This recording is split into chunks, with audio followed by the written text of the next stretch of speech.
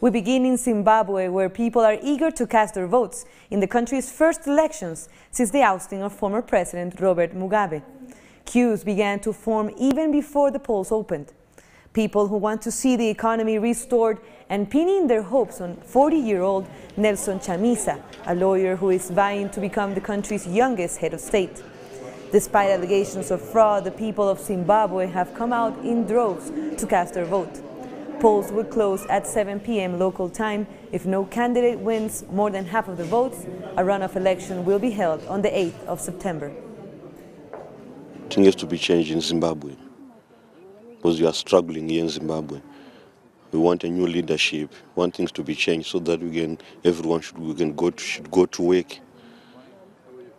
Our families are suffering because there are no jobs here in Zimbabwe.